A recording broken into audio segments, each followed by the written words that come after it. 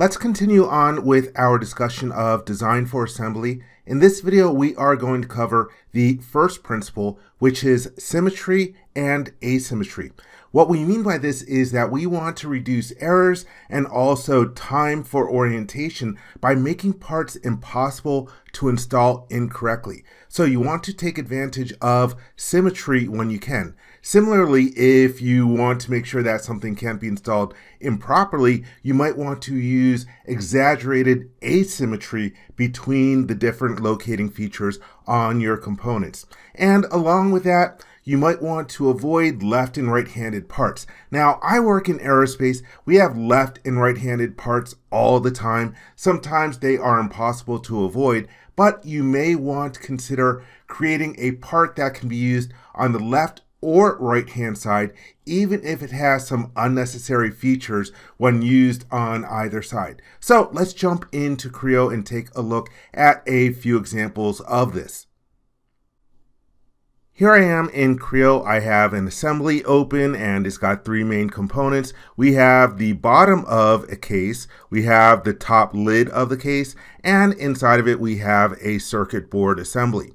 So right now, taking a look at the top and the bottom of the case, this can be installed in two different positions. You could take this case and you could rotate it 180 degrees and it'll still be installed properly. So that's one way of taking advantage of symmetry.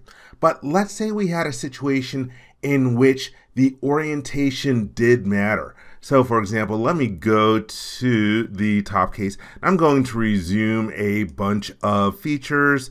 Yes, I need to get out of the exploded state. And so now we can see that we have a series of cutouts for some different connectors in the top of the case. So in this particular situation, we need to have asymmetry instead. Let me change to a top view just so that you can see that the location of those different cutouts are not symmetrical with respect to how the case needs to be installed. So instead of having a series of symmetrical mounts for the top and the bottom case, we can make them asymmetrical.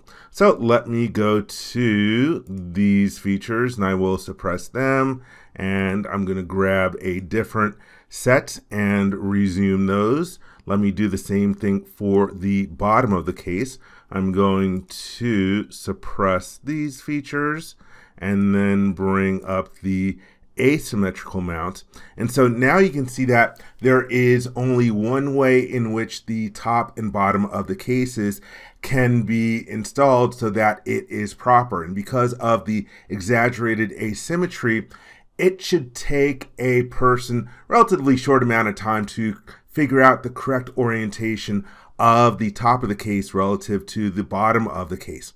And let's take a look at another thing that you can do, and it's a little bit related to symmetry and asymmetry, and I'm going to go back to my combination state where everything is exploded. And one way that you can also prevent someone from installing something improperly is by using little dimples or notches or other different features.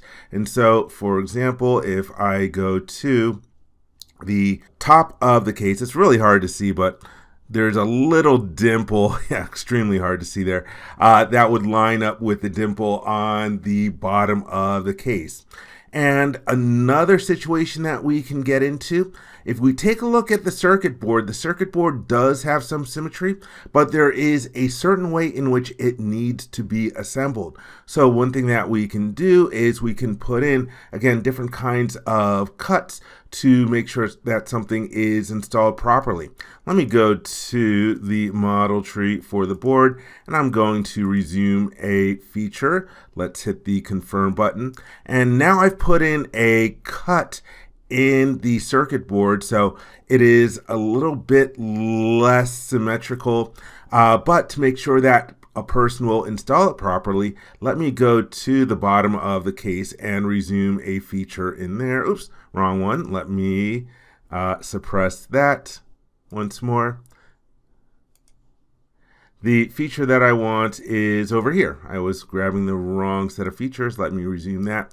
And so now by adding a set of features into the circuit board, let me hide the top of the case there. You can see that when someone goes to install the circuit board, it's pretty obvious the way that it would need to be oriented in order to be installed correctly. So that's how you can take advantage of symmetry and asymmetry and other different locating features in order to improve your design for assembly.